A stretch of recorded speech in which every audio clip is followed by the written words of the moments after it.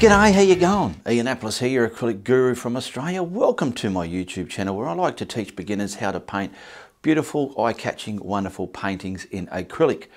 I want to get the size up there for you, and I'll also get some colours going up the screen so you can jot them down and use the same colours I'm using. But if you don't have the same colours, just use what you got, something similar. That will work fine, okay? So get on over here and let's get right into it. Now I've got my canvas laid sideways, which is landscape format, and our horizon line is pretty much in the center. Now some people might say, well, you shouldn't really have it in dead center, but depending where you're looking at this image, this is the water, that's the sky. We're pretty much like right on the water. Let's say our eye level is right on the water here, so we're going to be pretty much having our horizon in the middle. If you're up high, the horizon will be way down here. If you're way down low, the horizon will be higher up. Now I want to start with the beautiful, easy, simple sky, but just because it's easy doesn't mean it is easy. It's easy when you know what to do. So I've got some retarder there, and I'm going to mix that up with some soft titanium white. Just a soft bodied. See how soft it is? It's not a thick structured one. And there's my sky area, so I'll just pretty much push it with my putter on a brush, left and right, crisscrossing it into the tooth of the canvas, just getting it everywhere. Now you don't want this too thick, okay? You want it reasonable. Practice how much you feel you're going to need. Now I'm getting it right everywhere into the tooth of that canvas. Now I'm going to come to the tip of this brush and stroke it left and right like a pure gentleman. Look at that. Now I want a blue, cool sky. So I'm going for cerulean blue. Now see here, take note. There is no retarder in the blue sky colour, only what I primed the board with. So I want to pick up the cerulean blue on both sides and me put her on a brush. Message me on Facebook, link's in the description below, if you want me to send you this brush and the blending brushes I use for the clouds, which you'll see later on. Now the top of the sky needs to be darker than the bottom, so I'll start at the top right across the canvas, don't muck around. And then I'm going to start pulling it down to the horizon area. You can see how horizon area there. Going to the tip of the brush now where I can push, crisscross it, get everything so at the end of the day, this is one colour. We're not making it all smoky and weird like that. This is going to be a simple but a realistic looking sky. Now I've come to the tip of the brush and I'm stroking it left and right now. I've got all the blue where I wanted it. Now I'll get the bottom a little bit lighter. So I've simply wiped me putter on a brush and I'm going to grab some of the soft titanium white and I'll put this at the bottom of the sky. Watch what this does. We want the bottom of this sky nice and white and lighter. I'll pick up a bit more. There we go. Now I'm massaging it in. Now I'm slowly bringing it up. Now I'm coming to the, I've been massaging it in with this part of the brush. Now as I'm coming up, I'm coming to the tip of the brush. See all these little things you might not realise someone's doing, but that's what I'm doing to make this happen. Now I'm at the tip of the brush and now I'm just pushing that into the heavier sky colour up there until we get a beautiful gradient. Now I want to show you the best way in acrylic a beginner can learn to paint some clouds. I'm getting my titanium white now. It's a lot thicker than what I use. See, this is a little bit more thicker, but it's not structure, it's just a bit thicker. Structure is really pasty, okay? You don't want it too pasty. Use whatever brush is comfortable for you. Within your practicing, this is how you learn. I find a hog bristle fan brush is good for me to stamp on my cloud footprint. The hog bristle fan brush, the bristles are very sturdy and firm. And this is just simply going to stamp on the cloud. So I'll start at the bottom. My horizon line in this is somewhere about there, okay? So that's where I've got to remember. I'll just do something here first. So I'm pushing on whatever. I want the top of it reasonably creative for me cloud. I'm turning the brush around. I'm not worried about what's happening underneath. I'm just worried about the top, crisscrossing it, but trying to make this top line cloud formation like. So we can take your time so you can do this, look. But this is just tinkering around. Okay, I've done that. Put that down. Now, grab yourself a blending brush. These are what I use, they're fantastic. And a kitchen cloth. Now, I'm using the tip of the brush, the corner of the brush, I'm stamping, getting my movements. Okay, I could see, but look at just there how much paint went on the brush. That's what you've got to wipe off. I've wiped it off, and now I'm going to get this and start using this blending brush to create, wipe it, the movement and the shape and the turmoil of me clouds. Just like this. All the way along the bottom of the sky. The bottom of this sky is going to be very, very glary, because it's a glary day out in the ocean, like I said. Now see, I don't know, hopefully the camera's picking that up. I've sat that down into that blue sky colour, and I want to kind of do this all the way along the bottom of my painting. See how I've sat that down? I haven't just finished it. If anything, I bring it out, if anything, in my mind. I'm bringing that out just to create that vibe of cloudness, I suppose. Now we're going to do another one. I've wiped that brush. See how dirty it is? Okay, I've washed it and I've loaded it up with more paint. I probably want something coming here now. So I want to push the white on, coming from off the painting, coming down though. And if anything, I want to come in front of that cloud with this one. So I might have to do it in 2 stages. Get something up there. If anything, that's my cloud, the top line here. Don't worry about what's underneath. When you learn how to do clouds, you'll get an idea how you can start laying them in yourself. Now I'm going to do the same again. I'll pull this out, but see how this is sort of mashing into one? I want to, in my mind, change that vibe up a bit. So I'll quickly get this cloud tapped, shaped and blended the way I want first. So I'm just getting the top there done. I have so many videos, and a lot of my videos just have cloud tutorials in them everywhere. So check out my video tab below if you're watching on a desktop, and I have over 500 videos there, and just have a look. And if you like the sky in one of them, just watch it for the sky subject. There we go. Now everything's still looking flat. We've got to start bringing it to life. That's what clouds are all about, bringing everything to life. So I'm just getting this blended down into that white light colour blue. Now I just noticed I've got a white brush mark there. I might just distort that a bit because that sky is still very wet. There we go. Too easy. Okay, I do want to get something over here a bit, so let's come in front of that. Now I've just off camera added the slightest little bit of yellow in here, cadmium yellow, because I don't want this white to hinder my sun glare. I forgot, so I've just added a little bit of yellow. It's still white, but it's got a yellow vibe going on with it. You might see this cloud looking a little bit more yellowy colour. Lightly in front of that. See how I'm just barely touching that now? Barely touching it. Now I'm going to bring this down to the horizon line. You're painting everything in layers, so you don't have to worry about being delicate with a big brush. I'll spray that up a bit there like that. And now I want to put that cloud in front of there. So we're coming across the top of it and bringing it down. There we go. And we can add this for yumminess as well. But this is not too yummified clouds, these ones this low down. Just something to push that first cloud I painted back.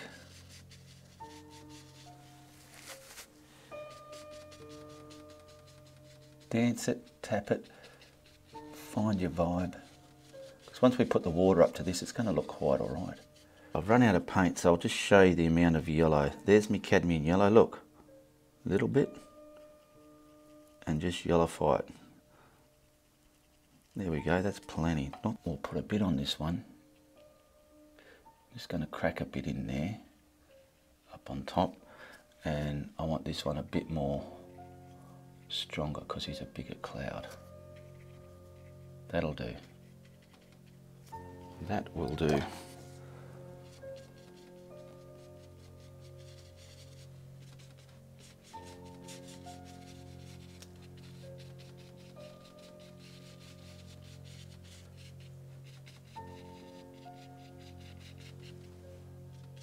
And this middle one, look at it, looks funny, doesn't it? Let's push that right away and just keep that sharp bit at the top of that cloud.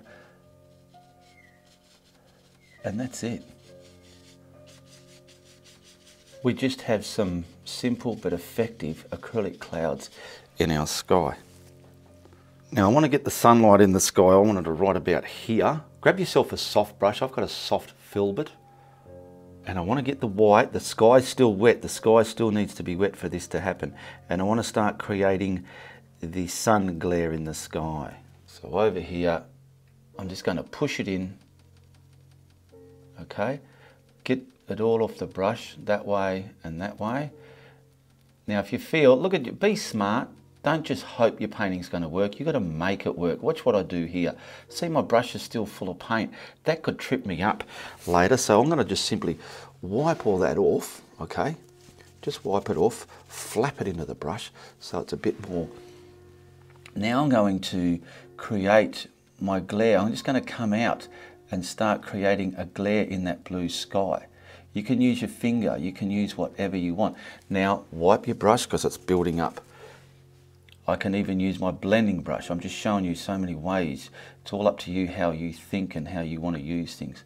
Okay, see that? I tapped into the blue and pretty much brought it there, so that's why that happened like that. I'll get my blending brush because it's not quite going the way I want. There we go. So I'm going to have to get my blending brush and create this glare. So I'll put a bit more on with that filbert brush.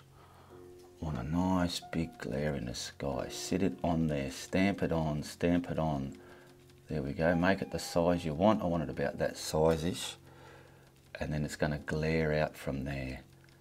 Look at it, it looks like a big blob, doesn't it? This is where we get the blending brush, stamp it, and kind of gently pull it out into that blue sky. Get rid of all those brush marks from the middle first, then wipe your brush. And see what I've done here? I'm going to do that all the way around until it's artistically pleasing to the eye in my sky.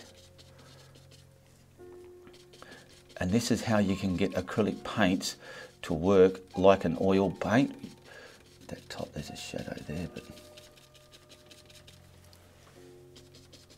we've got a beautiful controlled glare in the sky. Careful not to go over the blue and bring the blue back into it.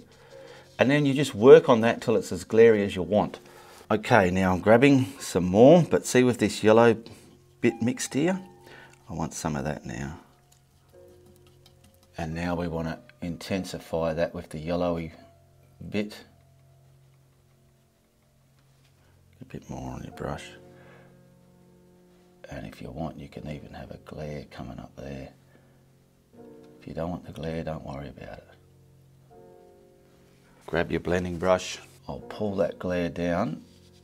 See, like that, and up there. Pull it up, out the way. And then I'll continue pulling this yellowy white out into our glare.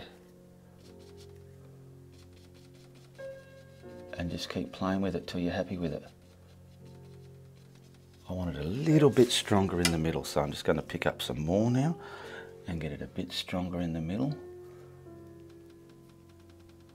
There we go. And simply set that down. And that is how easy you can do quite a reasonable realistic sky for a beginner with a beautiful glary sun in the middle. It's a hot, warm, glary day. Okay, that's it. Sky's over, the blending's over. That can dry. You can sit down and have a cup of tea, make yourself some sandwiches or have a custard tart, whatever you feel, because we need to get this dry so we can bring the water up to that sky level now, okay? Now everything's dry. I want to mask this up. So the top of this masking tape is the top of my horizon line, which I'm just getting a visual. So it's about there. You know, you just move it to where you're happy. So I want it about there, so I'll just reverse it. There we go. Now I've just pushed it on lightly across here and then rub it on at the edges there. Just push it on there. Now I'm grabbing my soft bodied titanium white again, or as I call the craft white, without retarder. This is just to prime up the bottom. because I feel if I put my blue colours on here, it's just going to be so dark onto that dry canvas cloth. So I'll get this pushed on a bit more. Now I'm nowhere near the tape. I don't want a white heavy ridge of paint there, so what I'm doing, I'm staying away from my tape, and then when I've got enough paint on my canvas here, I'll start using the brush. See, that tape's coming off again, you bugger. I'll start using my brush and then bringing it up to the sky colour there. So it's not heavy, thick, what do you call it, ridge of paint up there. Left and right, because that's the way the water's laying.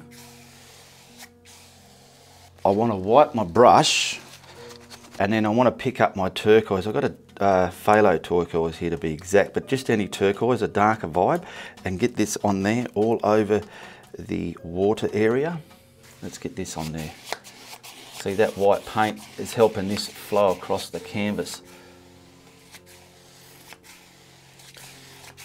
Now I want it darker than that. That's quite light, but I've got it on there. That's what I want.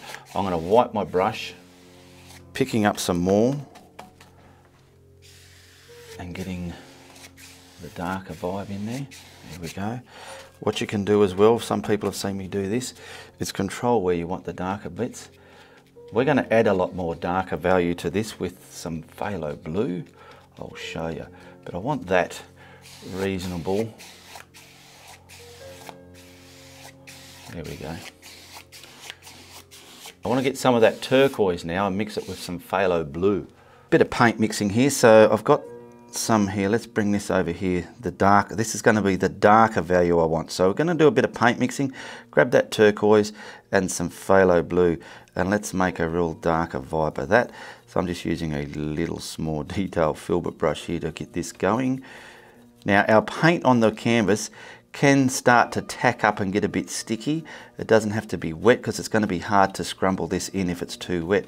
Now I'm looking at that, it's going okay, but I feel it's a little bit blue, so I'll put a bit more of that darker turquoise in there. So we're going to get the darker values in there now first. Now I want to show you, because this is a tutorial, I haven't dried my canvas, so let's see how this goes before drying it. Because you want some nice thick, I'll go on here first, nice thick. See, like that, it's sitting on there. If I wipe that off my brush, it's not going to scrumble the way I want. See what I mean? So that's why I'm showing you this now. So I'm going to just slightly, I'll just brush it away. See, because that's very wet. I'll just brush it away. Now I'm going to get my hairdryer and just make that rubbery. Now I've given it a slight dry, and we want kind of dark bands in here. So I'm going to stick it on, okay, just wherever. Well, let's see if I've dried it enough. I'll wipe the bulk off that brush. I want to grab another brush to scrumble that down with, so I'm going to use my little flat that's been all munted up, and I just want to kind of, there we go, get that sitting down in the water. See the edges? I'll wipe it. It's all about wiping as well. Now see here how it's kind of sudden where the two colours meet. It's a sudden change. You want to distort that suddenness into subtleness. There we go, and I'll just show you why. It's very easy. The top you can probably leave, but mainly the bottom. Now we're going to do that away along the bottom. So just like some big, thick, dark, wavy bands of darkness going into this water here. So I'm going to get rid of the subtleness. I'm going to turn it to subtleness down the bottom. So we get beautiful motion in our ocean. It's going to look quite doable. Get some out here, nice big. Further up, down the bottom is closest to you. These are big. It's important. This gives you perspective within your painting. I'll get that a bit subtle down the bottom there. See, there's still a little bit wet, if anything. I could probably dry this a little bit more. You need all the darks come right off your painting. Don't be shy. Don't stop at the edge of your painting. Just keep going right off your painting. Because in general, I like to start when I'm doing things like this, You got your base colour down, you start with your darks and then you gradually bring your mid-tones and your lighter colours at the very end. Choppy bit there. Get the top of it, I'll wipe that off there and get the bottom a bit more subtle. Now once you've watched this video a couple of times, you'll know why I'm doing this. I know why I'm doing this, but if it's just your first time watching this video, you're going to be wondering, well, why is he doing this? But for you to see what's in my mind, you need to watch the video a couple of times. I just gave the canvas a bit more of a dry because I feel some of this is not sticking out dark enough. I'll wipe that off the brush and we'll get that a bit more subtle. Yeah, see how I've dried it now? I'm able to scrumble it into that lighter phthalo blue a bit better. Find that temperament, that sweet spot, how dry you want it to do this. Okay, if it's your first time doing this kind of procedure, don't just do a painting and try and put it into your painting. Practice it first. It's very important to practice it. I'll just get these a little bit darker again. Now I'm going to pick up my putter on a brush, grabbing just that dark colour just on one edge of my putter on a brush. Out in the water we need lots. Let me go over here first. Yeah, that'll be okay. We need lots. Cross bond it. Cross bonding is like bricks. You know how bricks are cross bonded? They're not in a straight line. And this is just simply all that stuff out there, but getting it on a bit quicker, and you can come a little bit more heavy with a bit of a drag to it. Let me have a look in the monitor. That's working all right. We're getting those come off there like that. See how I'm doing it? I'm controlling. I'll come off there. It's quite easy to do once you know how to do it. I never knew how to paint until I learnt. We all learn. Every day we're learning something. Some out there. Come a bit bigger. So you'll get a vibe of what I'm trying to do here in a minute. When I start adding the other colours, you will see. I'm going to turn my brush around just to scratch some of that out of there, because the other side of this brush has got no paint on it, so I can control what I do here. This is just what I feel would be an easier way to get all this dark vibe out into the water there. This is just a simple way to get a reasonably decent, realistic.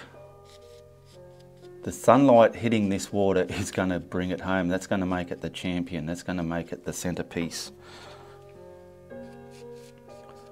Now I'm just looking, see how I've got stampy blobs and smeared blobs? I'm just finding those stampy blobs and just kind of sitting them down, making it more pleasing to the eye.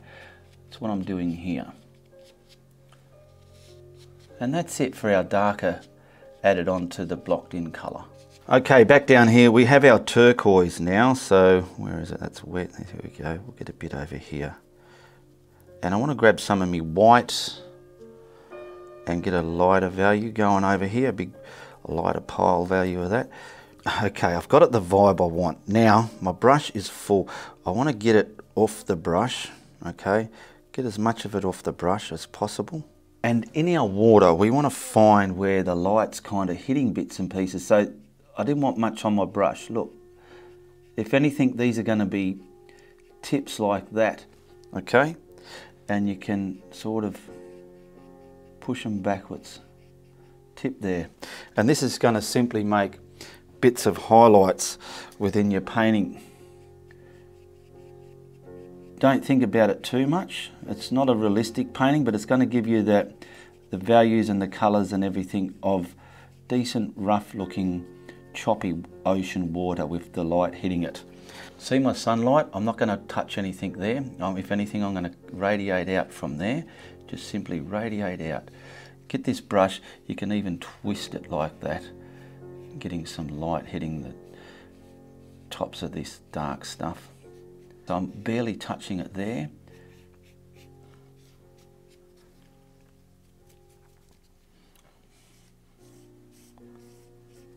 just swirls. Look, get the brush on, roll it and move it and do that with it. I'll go over here now. You'll be able to transform from this to your level. Everyone's different.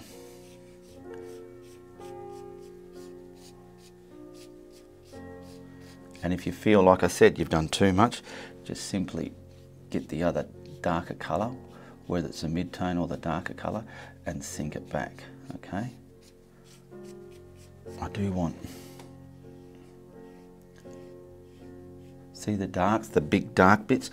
I need those ribbons. That one's still too wet. I need those ribbons coming through like that. There's another one here. And another one here.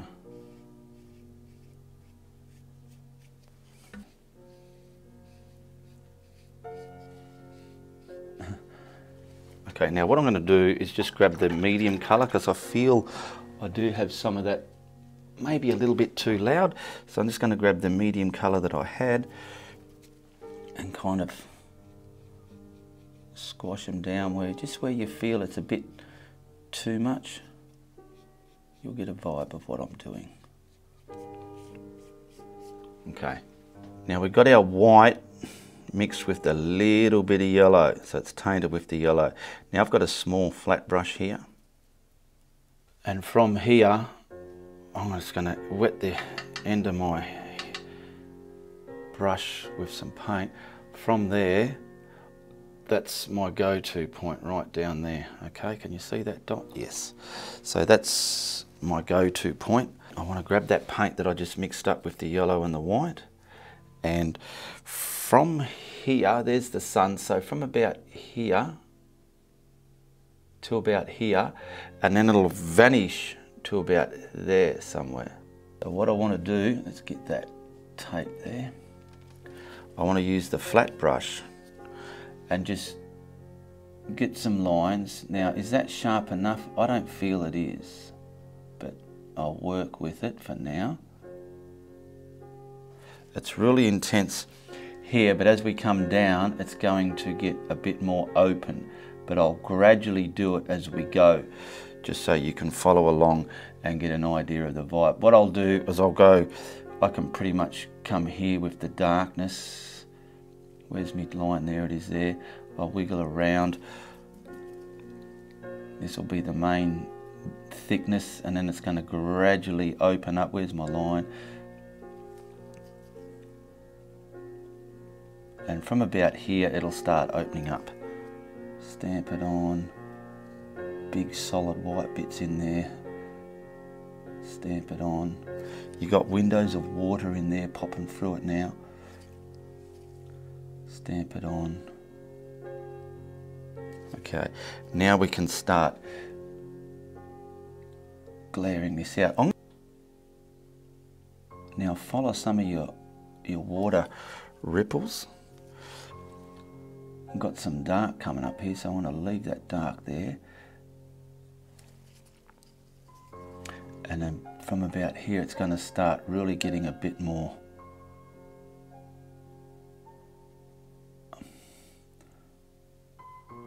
opened out. I'm combing, see I'm making that solid bit there, I'm putting a comb's edge on it now, and this is just one side of it all. I want this the same over here now, so I'm going to put a comb's edge, and where you see, like I said, there's a bit of dark there. Okay, so watch what we do there. I'll get to that first. Let's get to it first.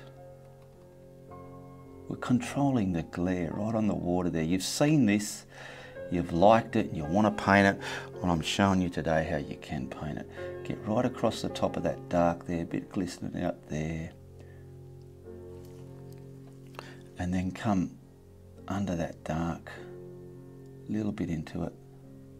There we go. Now we're making that comb's edge again. Don't forget that dot I put down there, that's my reference to where I'm going. And this is going to be detailed as well. See here how that looks a bit iffity-effity? We got to un-iffity-effity that up, so we'll just simply I didn't see that until I looked in my monitor. You always see me looking away from my canvas at times. That's me just looking into my camera monitor there just to get a visual of... Because normally when you're painting, it's always good to stop, just get back and look at it. And me looking into my camera monitor is doing that same procedure. Now as we get to the bottom here, I'm going to detail that up a bit later. So about here we might have nothing, might have a little bit of just glistening there somewhere. And then maybe just a little bit here.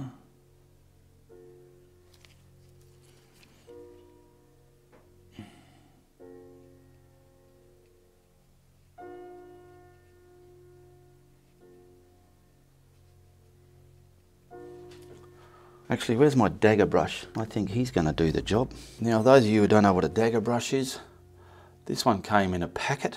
Now, I bought one on its own. It was a nice long one, but I didn't realise it was for watercolours, and it was very flimsy and floppy and soft. No good.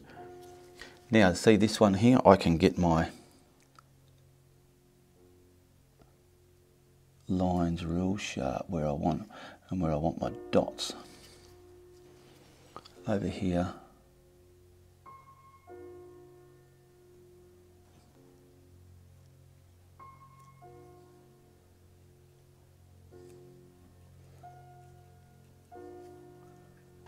I'm just giving it a light dry. I don't need that tape there anymore. I'll pull that off, just so as we can control the glare where it meets the horizon line also. So grabbing the dagger brush again and Malcolm, my mouse stick, I want to control our glare from the horizon line. Where are we? If you could see any blue there, I'm going to just get rid of it with this. Because I've dried it, I can get a lot of... I don't think I dried it enough though, I was too impatient. Enough glare on here. I've just mixed a little bit of water with it.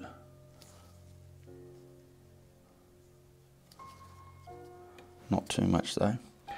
And I want to just kind of tidy this up now.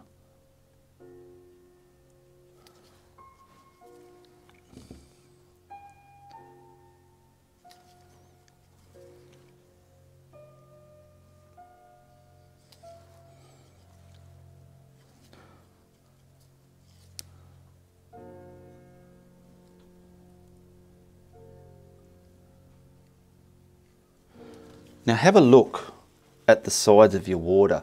See here, just get the lightest value of your turquoise, and an extension of this colour can kind of just sort of radiate. Let's just try a bit here. Very fine. I'm using the dagger brush and a bit on this side as well, so continuation of that white, but it's this colour.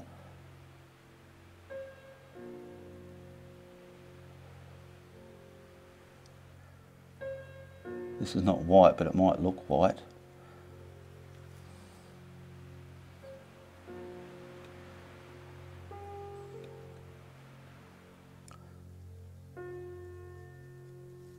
I'm going to get a lot of it off the brush just so I can get some glary bits here. Just like that. Not too many. If you don't want to do this, don't do it. I'm feeling like, am I doing it justice or am I destroying it? Just a bit of up and down glare there. That'll do it. Let me have a look in my monitor.